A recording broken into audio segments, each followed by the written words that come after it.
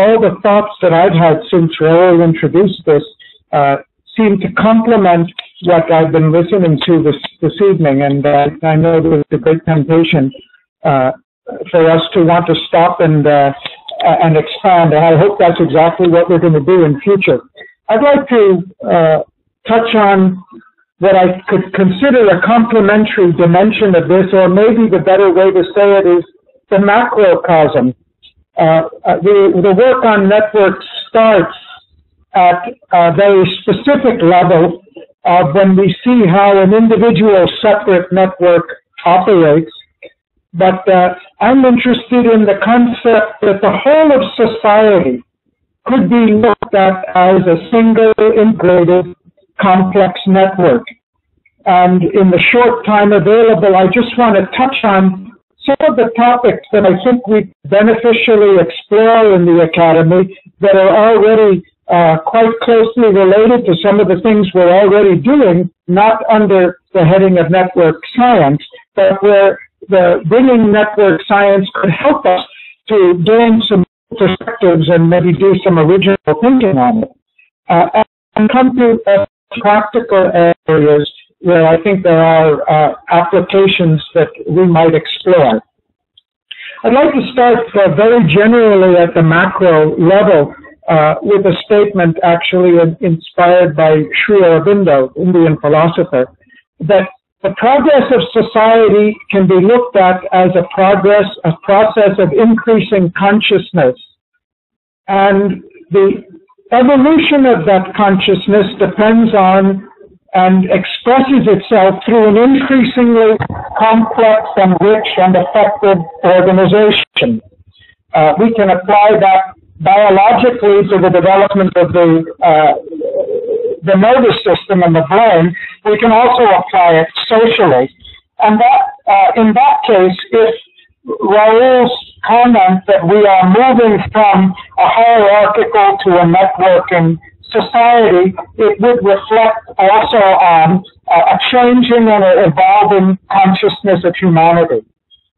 If we look at society as a whole, as a network, just to paint a very simple mental picture, if you imagine some 5 or 20,000 years ago, before or after let's say 5,000 years ago after the establishment of agriculture, we could imagine figuratively that the world consisted of a number of small clusters of humanity organized around a communal life with very few interactions with other clusters.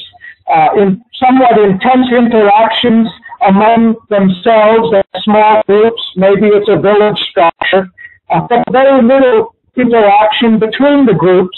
One, because transportation and communication was so difficult and language was impossible, and very often we perceived those who were not part of our small group as enemies and threats to that group.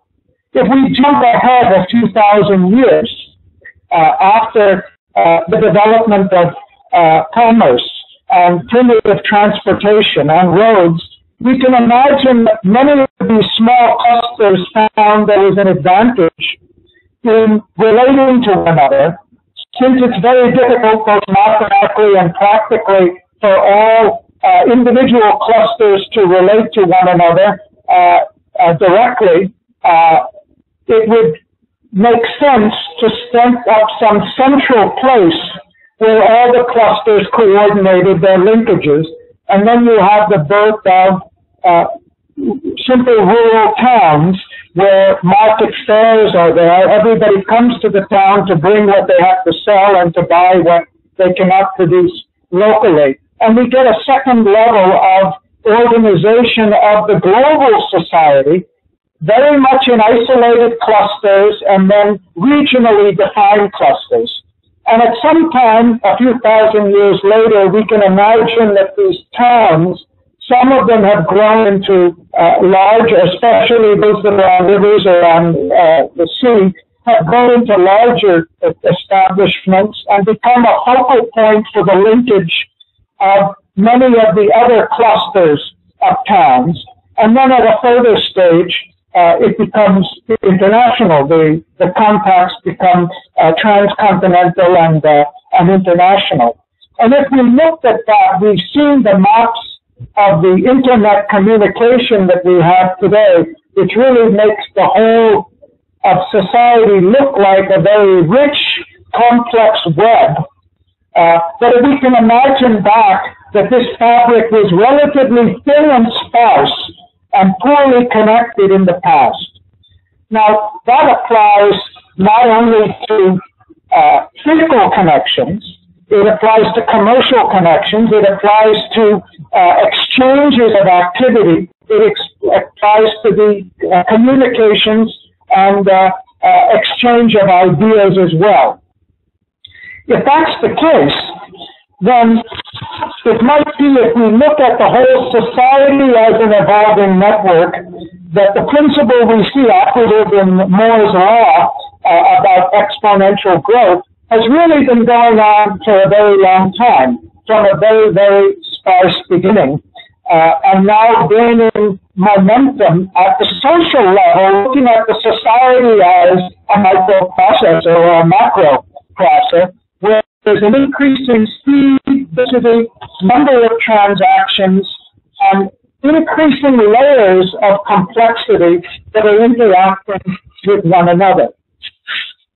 So the concept, and I'm going to come to why I think this could be a helpful concept for us, the concept of society as a whole as a network that relates to the movement of material things, interactions between individuals and groups, relationships between activities, linkages between organizations, dissemination of information, knowledge, ideas, and so forth. And I'm sure I've skipped a transmission of skills and technologies, and many other things could be added to the list. And if we look at these all as aspects of a single multi-dimensional network, which is the human social organism, which covers so many of the functions and many others than what I've listed here. And we see there are certain characteristics in the growing complexity of human society.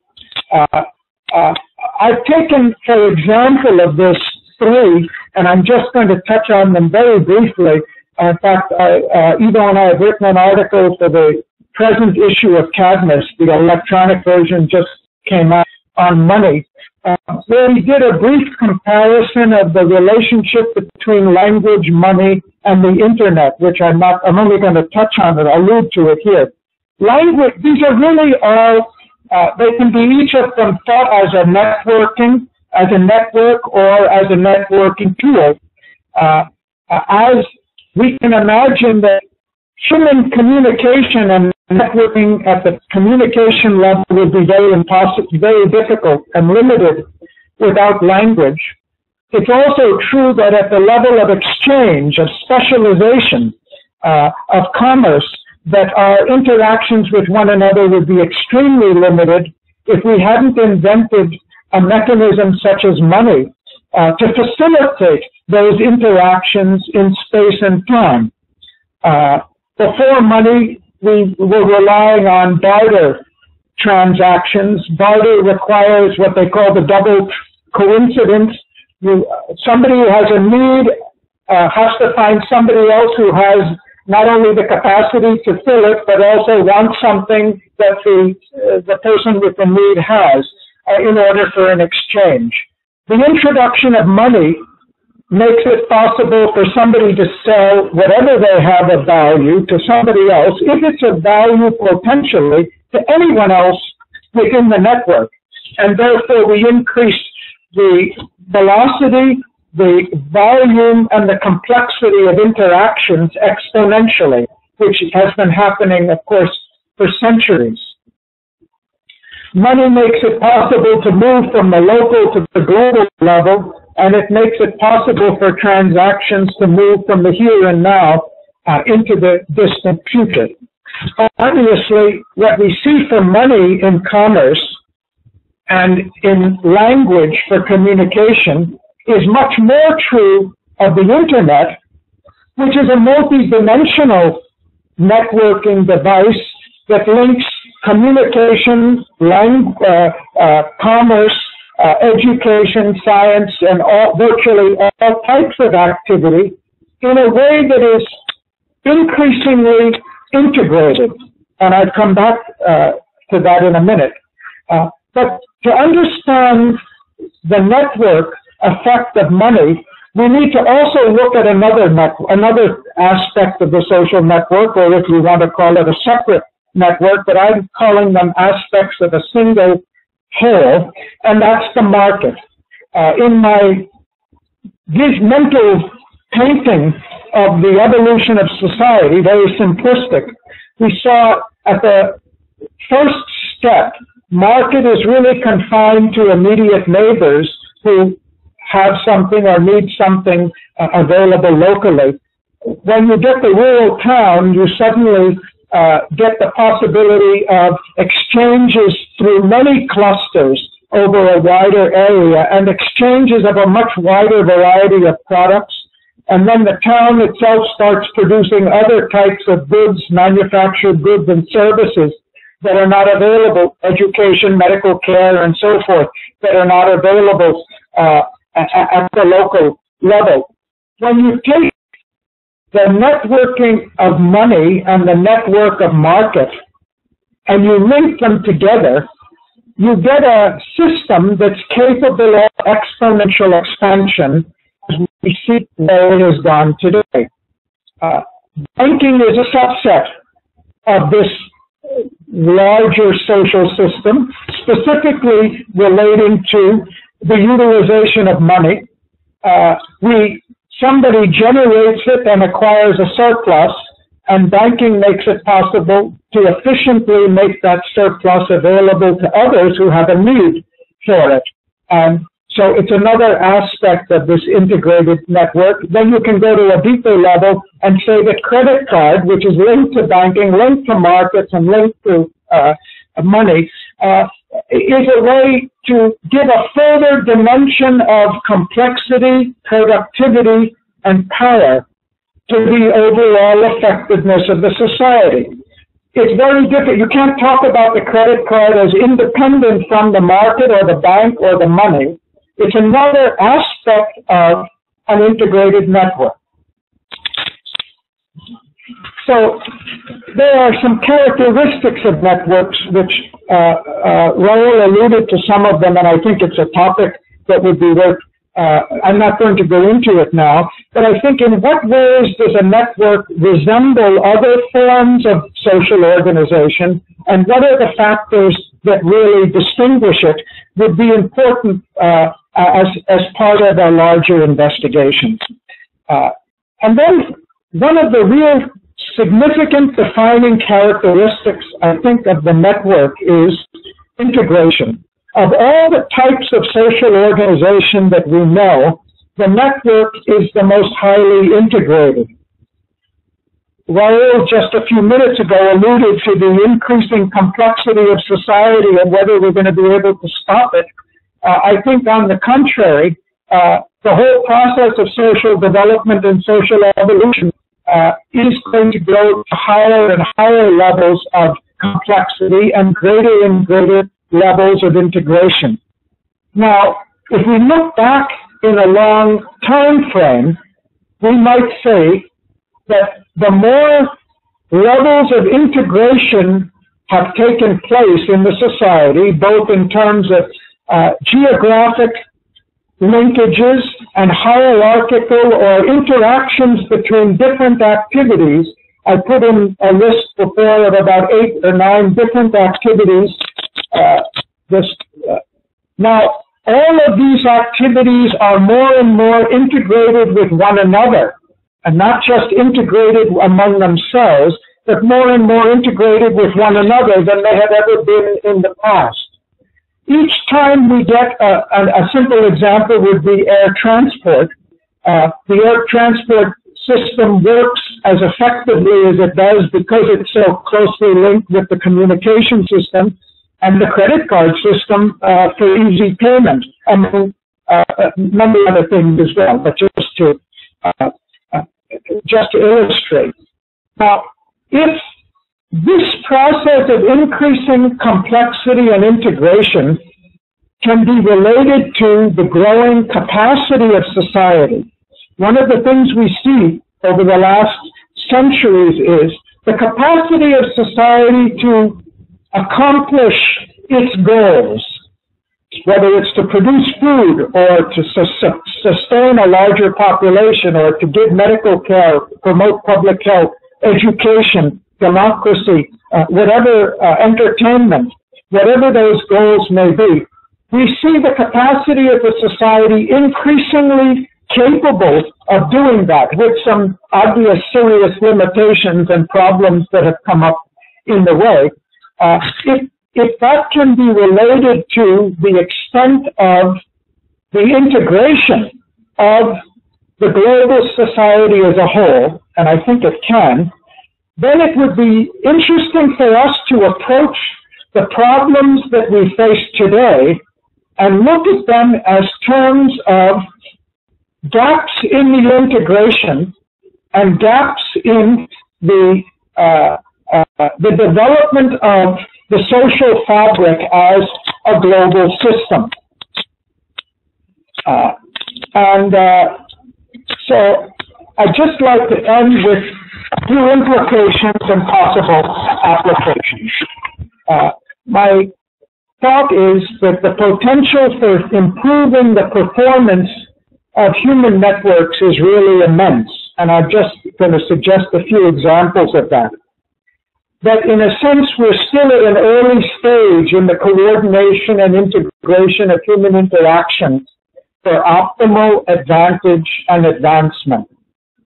One obvious example is Wikipedia, which is only about 10, maybe 14 years old now. What's the difference between the hierarchical system where all knowledge is concentrated at a point, at a center, among a few? Britannica has a couple of thousand editors. Of course, they draw on a larger number. But it's a unidirectional process, very much, to a Wikipedia, a networking approach where virtually every user has the potential to also be a contributor to the global knowledge. I'm only using it as an example. I think in most areas of society today, we are at the Britannica stage, if we even have a Britannica, and there's a great deal further we can go to enhance social productivity. One indication of this ties into the work we have been doing on the global employment challenge, and we've constantly been making the case that we have a situation today where there are vast human resources that are underutilized. Human capital is a perishable resource. If our skills and capacities are not utilized, they not only tend to decline after time, but if we are not utilized as an individual and made productive, our psychology also tends to decline over time, and we become less and less capable of expressing our potential. So we have a situation today where we have a very rich human capacity, and increasingly we have an incapacity of our economic system as it's presently designed to utilize fully that human capital. One dimension of this is the youth who are entering the workforce, and we're all familiar with the high levels of unemployment among the young. But equally valid would be a utilization of the vast knowledge and skills of the elderly who are forced out or don't find a way to fully engage themselves once they reach retirement age. If we look at society as itself a network, then we would say there must be much more we could do to fully utilize and tap the human resource for the welfare, for productive purposes, for psychological fulfillment, for social recognition. I'm only giving it as one example at the macro level. There are many others. We see now many efforts underway to rethink education. We participated and were co-sponsoring a conference on education at the International University Center at Dubrovnik last month. A simple calculation illustrates this. If India, where I'm based, wants to raise the level of education up to the level, higher education up to the level it is in the U.S., according to the current methods of education, India would have to create another 100,000 colleges. Now, if you extend that over China and all the other developing countries, we'd be talking about maybe 500,000 colleges, let alone how many trained teachers we'd need. And clearly, both the cost and the efficacy of doing that would be severely limited. If we approach the issue of global education at all levels from the perspective of networking, and look at how effectively we are utilizing the knowledge, the technology, the information systems to meet the needs of humanity, I think it's obvious that, as Raul indicated in his opening remarks, or perhaps it was big in his comments on organizational structure, we're still stuck very much in the past and only at the early stage of evolving more effective, integrated, complex systems. I would suggest the same thing is true in dealing with the financial crisis and the generation of wealth, a big topic. And the same thing is also true in the field of cooperative security. One of our very active fellows, Jasjit Singh, has been arguing for a long time that if you really wanted to organize global security in an optimal way, you would do it in a very different way than it's done now at the national level.